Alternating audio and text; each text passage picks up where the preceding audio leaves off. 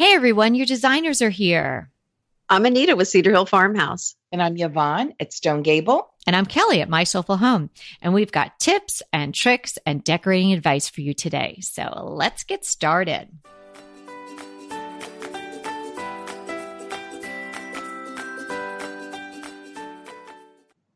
Today is episode 111, How to Prepare for Holiday Guests. Now, today, most of us do have company over the holidays, but today we're not going to talk about like put mints on their pillows or make sure they have a drink in their room. Or although if we're coming, we do want a drink in our room and a mints on our pillow. Yeah, I want chocolate on mine. Is that okay?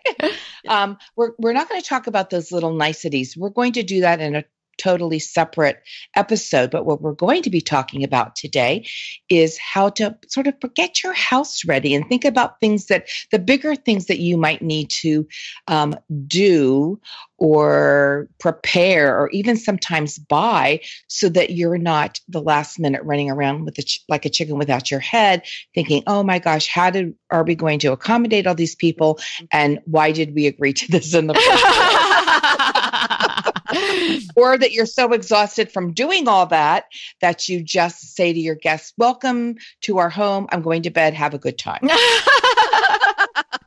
So we're going to have holiday guests where they can be overnight or just for the evening. And we're going to talk about bigger things that you may need to think about now to prepare for your guests. And we're going to start off with Anita. Anita, what are you thinking about when you're thinking about preparing your home for your holiday guests?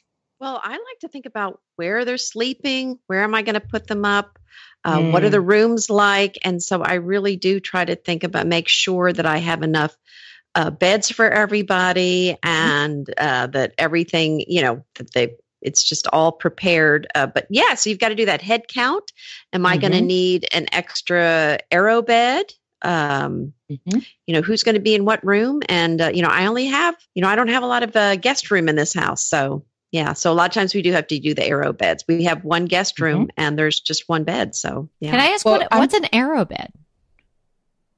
Well, that's the air mattress, but they're the really tall ones. Oh, that was my number one thing on my list. And I do have a lot of bedrooms. We have 5 bedrooms here. And, but now that we have 2 tiny grandbabies, they both need their own rooms. So it really cuts down on my space. And my sister has one that comes in, it's about as big as a suitcase, but a little thicker. Mm-hmm. Yeah. And it's automatic. You plug it in and within 2 minutes, it has a frame and a wonderful pillow top mattress. And it also, you can, and it closes itself up as well. And it's a little bit of investment, not as much as buying a bed, but something that you would want to sleep in. And what I want to say is, if you don't want to sleep in it, you don't want to put your guests on it.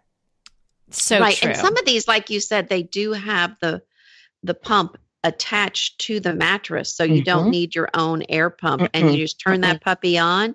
And then you can also reverse it to get the air out. And I'll put the one that I'm thinking about buying in the show notes.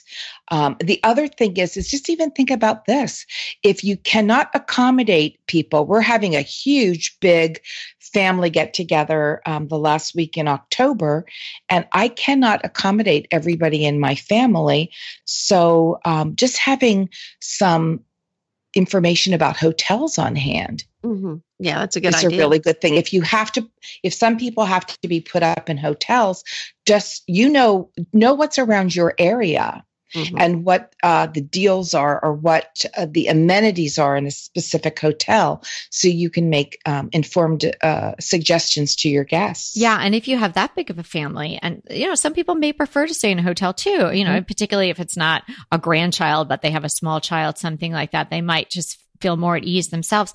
You may call the hotel and say, hey, I'm going to have people that need 4 rooms, 3 rooms, 6 rooms, whatever it is. And maybe you can even get yourself a little family deal. That's a very good idea. They do that at a local hotel where it's a lovely You may get home. ding, ding, ding, ding, ding. I know it's early, but that is such a super idea. Thank you. No, there you go. Then you don't have to just get the window treatments from Smith and Noble, and don't worry about the rest of it. Put everybody in the hotel. Order a turkey from Amazon Fresh or something. You got it all taken care of. That's right. But there's a local hotel here. It used to be a Ritz-Carlton, and now it's a Langham Hotel. So it's, a snazzy hotel. It's beautiful. Say you're someplace where there are no hotels or motels. How about looking up Airbnb or VRBO? Yeah, that's a great idea too. But just so I finish on what I'm saying about that hotel here, they even have something about a renovation rate. If you can show that you live in the area and your kitchen's being remodeled or something. Really? Yes, and they will give you deals for a long time because I know you're always. Oh yeah, my girls had heard about that because I said, if it's really bad, maybe we'll have to stay there. And they were like, okay, so when are we checking in? Yeah. I was like, no, it'll be all right. We can make it. And we did. Mm-hmm. But so that's just an option, and some people might not, don't feel bad about that. If that's the case, people would probably rather that than sleeping on the floor.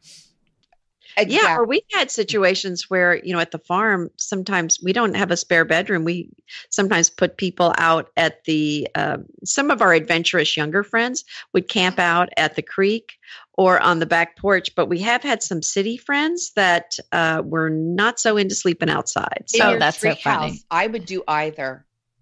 Well, we used to have a bed out there, oddly enough. Oh, how beautiful. Yeah, I think that sounds pretty great. Not oddly. That's not oddly at all. I think that we also, if when we used to go and have like to my sister's house and we'd have something and there's just not enough places, when the kids were small, we would just bring their sleeping bags and their pillows. So fun. So yeah. And they had a blast down in the finished basement. That was really fun for them. So think ahead about all of those things. Right. And here's an overreaching suggestion. If you're going to do a big party with close friends or with family, or you're going to have them for, all these holidays that are coming up, I'm so in sending like an email out to everybody with like instructions or helpful things for them. Like, remember to, we have pillows, but if you have a special one, remember to bring it. If you have any dietary concerns, because we have a couple of people in our family have significant food allergies. Oh, that's a good point. And we used to have a big sheet that we would give people to come out to the farm. It was really for kids. It was kind of there's no Wi-Fi, so don't count on it. Stuff like that. What you can and cannot flush down the toilet. That there might be snakes out in the grass. Stuff like that. Wear your boots. I think the more you can get information and also inform your guests, the better. Let me just circle back to this. So food allergies, that's Good really idea. important. Now I have one dear family member that even the things that you cook in, they are so highly allergic. Wow. Well, what do you do? They must have to bring their own food. Well, they just don't, they go to a hotel. Oh. And but the hotel probably has the same situation with the food. They know what they eat. My daughter-in-law's has a lot of different food allergies that really affect her. And we never had anybody in our family before her. So I've become very aware of how important it is to make sure you ask your guests, do you have any dietary concerns? And make sure that you have something there for them. Right. Good point. That's a really nice idea to send an email. And it'd be all sort of fun. And if you are planning something, like sometimes people do those turkey trot little runs, the little 3Ks or things like that, or some people throwing a football around, just to let people know what generally your plans are. They can opt in or opt out, but they might want to, bring a pair of running shoes if something like that is available. Kelly, you made such a good point, and this was something else on my list. When we go to my sister's, if we go there for Thanksgiving or whatever, we just have all these fun activities whenever we have a holiday. But when we go to my sister's for Thanksgiving, no matter where we are, we always kick off that weekend by doing a Christmas like that Saturday, something really special. So when we were at my sister's, we've gone to the Ford Theater to see A Christmas Carol. We've gone to Mount Vernon for their candlelight tours. And this is a really fun thing to do. Think ahead that if you're going to do fun activities, make sure you get everybody on board or give them the option to opt in or opt out. And also think about things as far as that would be a price point that everybody would be able to do. Right. Good point. Yeah. And I like what you're saying about opting out too. Don't make them feel like, maybe somebody's got a kid who's going through the terrible twos or something like that. Or, or then at the other end of the spectrum, you have someone who's elderly and may not be able to do, walking around Mount Vernon or something like that. So yeah, make them feel comfortable at home. So for the people who stay back, we've rented a bunch of movies and, here's, lunches already on a platter, things like that. Just so if you're planning ahead, and that takes the stress off you too. And it something, does. Yeah. And just overall, and I know that I did this in years past, and maybe it's, with age, turning 29, really, I became so much wiser. You are older than me. I didn't realize that. I'm just 6 or 7 months older than you. Wait a minute. So you at 30 now? Is that where we are? No, I've been 24 for the last 30 years. That's the magic day, right? But early on, I remember doing the full on, I just remember that one particular Christmas, it was this house that we bought out in Southampton. I think that one I told you about that had the pink carpeting. So the pink carpeting, I think, may have still been down because it was our first Christmas in there. And it was great. I set up long tables through the dining, I mean, not a huge house, but through the dining room and into the living room. And we had everyone, and Peter was shucking oysters. I mean, honestly, I thought it was going to take, the knife was going to go through the palm of his hand. I made this trifle that was the size of a jacuzzi.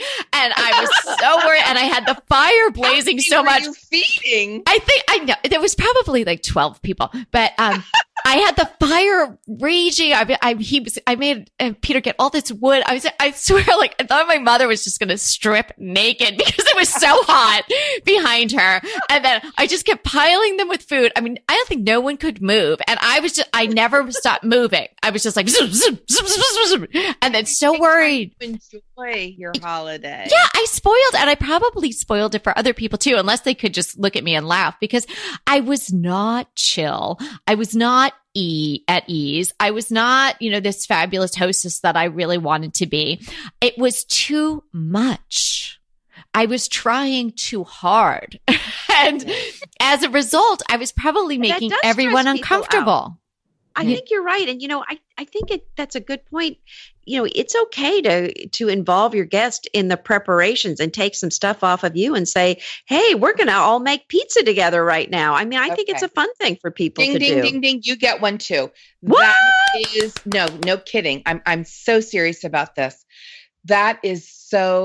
That's the key right there. If somebody says, may I help you? You are never to say, no, thank you. You're going to say, oh, yes, please.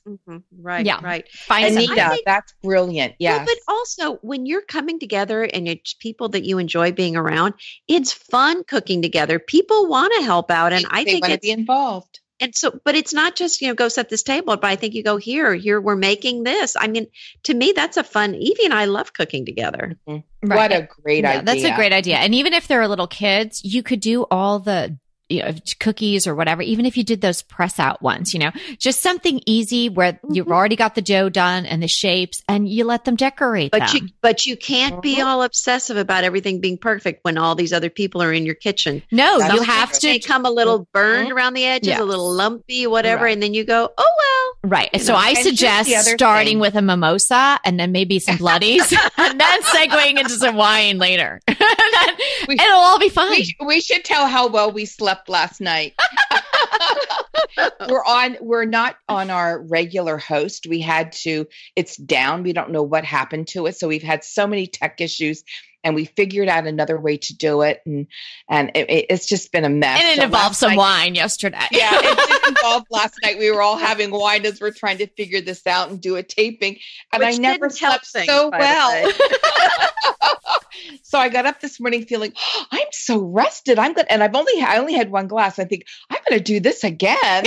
But yeah, Watch out. having a good libation is a good way to relax, whether it has alcohol in it or it doesn't. Don't you just love a great recommendation from a friend? Well, we're delighted to be recommending these companies and their wonderful products to you today. And let them know your friends at DTT sent you. Green Chef is a delicious delight any time of year, but especially during the holidays. What a wonderful vision to behold as the Green Chef boxes on your doorstep. Green Chef is the #1 meal kit for eating well. And it makes eating well so easy with plans to fit every lifestyle, whether you're keto, paleo, vegan, vegetarian, gluten-free, or just looking to eat a more balanced diet. So let Green Chef take the work out of eating clean this holiday season. And if you've got guests coming, shop Green Bundles. They're now available at the Green Market. It's your one-stop shop for nutritious grab-and-go breakfasts, including vegan options, brunch kits, wholesome lunches, ready-to-eat snacks, veggie sides, and more.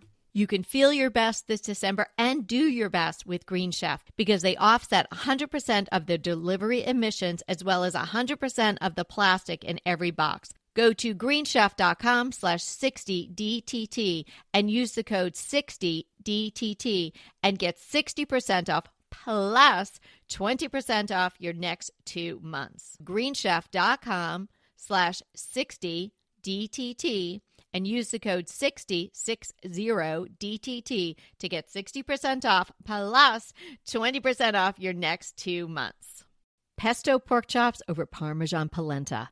Not that easy to say, but oh so easy to make with Green Chef. Green Chef is the #1 meal kit company for eating well, and we have such a great deal for you. You're going to save $250. Listen on for the details on that. Green Chef makes eating well easy for any lifestyle, whether you're keto, paleo, vegan, vegetarian, gluten-free, or just looking to eat more balanced meals. You know, we're getting into the busy holiday season, so it's a perfect time to have Green Chef help you out. Let Green Chef take the work out of eating clean this holiday season with their chef-crafted, nutritionist-approved recipes featuring fresh ingredients and nothing artificial. And you know what? You don't have to lose track of your healthy eating habits during the holidays. Every Green Chef customer gets a free session with their registered dietitians who will walk you through how to make clean eating work for you. So sign up for your free session and start on the road towards better health today. And that deal I want to tell you about, visit greenchef.com/DTT250 and use the code DTT250 for $250 off your order. So that's greenchef.com/DTT250 and use the code DTT250 for $250 off your order. I do have another suggestion. If you have more than maybe 6 or 8 people, sometimes finding enough chairs is something that you really need to think about. If you're going to have dinner, how many people can you sit at your table? Can you put another table somewhere? These are the logistical things that you really Folding chairs are great. And I love those folding chairs from IKEA that are $15 a piece. And they're actually for outdoor use. And I use those for extra seating at tables at holiday time. I think another option, if you don't like folding chairs, because I find that they sit just a little low, is I have found ghost chairs. Now they're a little more of an investment, but they're not horrifically expensive. And a ghost chair is made of acrylic. So no matter what style you have, these beautiful chairs will fit into any decor, and they're stackable and they're very, very sturdy. So that's what I've been collecting over the last couple years. Every once in a while I'll buy, they come in a set of 2, and I'll put the link into our show notes. And I've been using those, but it's real because you can use them even in your living room or your family room or wherever your group meets. But I think that you just need a head count of how many seats that you're going to need, whether you're just entertaining and having cocktails for the evening, or whether you're having people spend the overnight and there's food involved, or even a big spread like Thanksgiving or Christmas. Good idea. I would say, so let's think back now. If everyone's planning on having people, or you know what, even if you're not planning on having extra people and it's your family, whatever that number is, if there are things that you want to do to your house before the holidays come and before the Christmas or the Hanukkah or any of the other decor comes out, start now. How about if you want to paint a room or even a small paint job like your front door or something like that? You know, if you really jump into it now and you think about it today and, you know, maybe over the weekend, you could start next week and you could really get a major home improvement project done. I mean, I would not start ripping out my kitchen, of course, or, you know, replacing, you know, all the windows or something like that, but window treatments for sure, paint for sure. How about getting that rug that you've always wanted, or the rug under the dining room table that we've talked about, and what a difference that makes. So important. Kelly, this is such a good reminder just for me. We're in like the middle of a bathroom project that we've been in the middle of for a year. And I finally said to Bob, I've got to call a contractor. We just have to have this done. Oh my goodness. And that's exactly what I'm going to do. I'm so glad you said that because I'm going to have all this company for like 3 big family gatherings. We have this big, birthday gathering, the end of October, then of course Thanksgiving, and then of Christmas.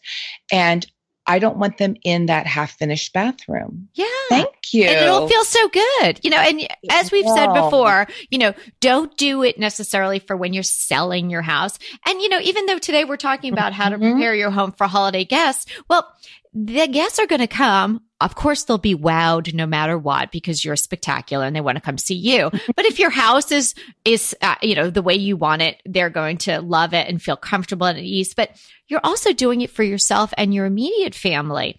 And, you know, sometimes you just need a little kickstart to get going. So think of the holidays and think of our podcast as your kickstart.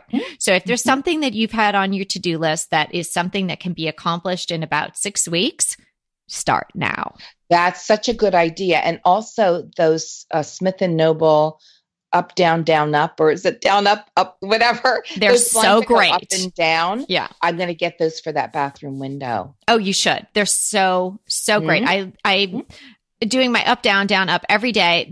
Therefore I have my privacy, and I also have the light coming in. That's right. Because otherwise, before I had those, I had just these drapes over, you know, sort of makeshift drapes that, you know, I was just using until those came and I made my choices and they were installed. And so it was dark as night in my bedroom all the time. Now it's wonderful. Well, in my bedroom, it faces the road. So I think those would look nice in there. And we had talked about that a couple other podcast episodes ago, but definitely for this project, you really just had a little light bulb moment there, girls. Okay. Really helped me. Here's another thing. Stock your bar now. I like that tip. Wait, do I have to write that down? About this. Stocking a bar can be so expensive, and it's a little easier mentally, I think, if you take over like every time you get a paycheck or something, just take a little money out to stock your bar, and then don't drink all that, but you know, stock it now so you don't have, when the holidays come, like, oh my gosh, I've got to spend all this money. If you have people that drink different things, unless you tell them to bring their own, but stock your bar, but also make sure you have enough glasses, silverware. And here's a big one. Do you have enough dishes? Now, if you like paper, stock up on that, because paper products, this is the time to do it. Good to make point. sure everything that you have enough. You don't want to wait till the end, because those are expensive. But even just, I mean, I just love white dishes, and I have Mikasa Italian Countryside, which I've had it for, 25 years. And I mean, it's lasted that long, but I think it's getting a little too chipped. So I'm looking at new white dishes. For this year. And that transcends all the holidays and goes the entire year. But it's so true. Sometimes you have in your mind, or I know I do, I think, okay, well, I'll use those chargers. Okay. And then I have the plate, and then I'm just going to put a salad plate down or something like that. And then you realize, oh, but I only have 9 or 7 or something like that. So maybe just take an inventory of what you've got. And when you're planning your menu, think about mix and match works. A mix and match works. Yeah. But if you're pulling them out the morning of and you only have 7, you're in trouble. With chips in them. That's yes. And here's another thing. Make lists. I'm such a big list maker. Great idea. Start now. Now I use Evernote. I love Evernote because I have my list right with me everywhere on my phone. But that doesn't mean I don't have lists that I put on like 3x5, the big ones, like 5x whatever they are, cards, index cards. I use those as well in conjunction because I like to write sometimes. Yeah. Start making lists, but then you have to remember to look at your list and do what's on it. Well, there's something so satisfying about checking off. My mother-in-law, when we would go over for special meals, she always had the 3x5 index card with a list of everything that she was going to make. Yeah. I love it. So she was doing that. Yeah. My sister-in-law has just notebooks, like composition books, and she has every dinner that she's ever made, the menu, who came, oh my goodness, the recipes are put in there, and she can just look back through that. Now, I would do it digitally, right? But she does it. She has these great notebooks, so she doesn't repeat her menus. So just think about making lists because it's so important to do that. And actually, I just have a post about what to do now for Christmas, and it's basically how to plan. So I'll put that in the show notes as well. Okay, here's something that's super practical, and I know I need to do this. When you're preparing for the guests and you're thinking, and you're probably doing a deep clean of your house too, or if you're lucky enough to have someone to help you do that, you've got them in. How about changing all those filters in your air conditioning unit? They say to do that like every 6 months to a year. Yeah. So that might be something you're doing, especially maybe they're going to work a little bit better. Presumably they do when the filter's clean. Well, that's a good point. They say when you do the daylight savings switch, you should change out the batteries in your smoke detectors and then change your filters. Oh, that's a smart way to think about it. That's a smart tip. Here, I have another one. When I have guests, and I shouldn't say I've trained my guests, but most of my guests ask me, may I strip your bed? And I say yes. And they bring it down to the laundry room. I don't put the sheets back on my bed because it might be a month until somebody else sleeps in that bed. So I make the bed up without the sheets. Oh, and then I rewash the sheets. So I have really great smelling fresh sheets on their bed. Well, I know people that have guest house out in the country, and what they do is, actually the bed, I like to have, like you said, the bed spread on there, which you could do, like you said, but don't do the sheets. But what they do is, I think sometimes guests leave and maybe they're not out there. So they just always have a clean set of sheets stacked up at the foot of the bed. And so the guest puts them on. But you know what? I think that's fine. Go ahead. Clean out your closet. Then head straight to Quince.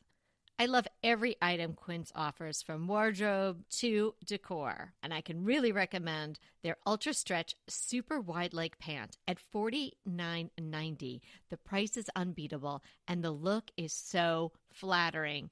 It keeps you in on top and flares out of the bottom. Everything feels right with Quince. The price, the quality, and the sustainability. Quince offers a range of luxury wardrobe and home goods at prices within reach. And like Quince's clothing, their home goods are priced 50 to 80% less than similar brands. Quince only works with factories that use safe, ethical, and responsible manufacturing practices, along with premium fabrics and finishes. Once you've cleaned out your closet and refreshed with Quince, you can also add something to your home decor. So give your wardrobe and your home the refresh it needs with Quince. Go to quince.com/DTT to get free shipping and 365-day returns on your next order. That's Quince, QUINCE.com/DTT for free shipping and 365-day returns. Quince.com/DTT. And let me know how you love those pants. Inevitably, with the new year come wellness goals. One very effective and easy to reach goal is to add Dose to your wellness regime. Dose is expertly formulated organic wellness shots that support your liver in one delicious drink. Formulated with ingredients clinically shown to support liver health: potent turmeric, milk thistle, and ginger. There's 0 sugar and 0 calories. Did you know that your liver performs over 500 special functions? Since I learned all that my liver is doing, I started with Dose to support all those vital functions. I take a shot of refreshing Dose 2 times per week to combat everyday toxins from food, meds, alcohol, and unhealthy air. Since starting with Dose about a month ago, I am definitely feeling an overall improvement in my health. So if you want to give Dose a shot and invest in your health like I have, Dose is offering DTT listeners 15% off your first order, plus an additional 15% off if you subscribe for a monthly delivery. That's 30% off your first order. So go to dosedaily.co/DTT and use the code DTT. That's dosedaily.co.co/DTT and use the code DTT. Oh, yeah. Well, I have somebody that helps me do that, so I don't have to worry about that. But I like to wash my sheets, just give it a quick wash. Right. Again, they've been sitting in the closet. I mean, what's the difference on a bed or in a closet? But I still think there's something so wonderful. And if it's nice, I will put my pillowcase out over a drying rack outside because I just think they smell so great. And then they get put back on the bed just before our guests come. Oh, what a wonderful idea. Nice. Yeah. And just make sure that you have like nice sheets and a nice mattress. I love the people that have lumpy, horrible mattresses that I go to. So I will continue to go. But by the time I'm done, I have such a backache. So, and each mattress is different. But at least a decent mattress, you want a decent mattress. Yeah. My husband and I won't say who it is. We literally sleep at the foot of the bed with our heads facing the foot of the bed because it's less painful that way. Oh, no. Mm-hmm.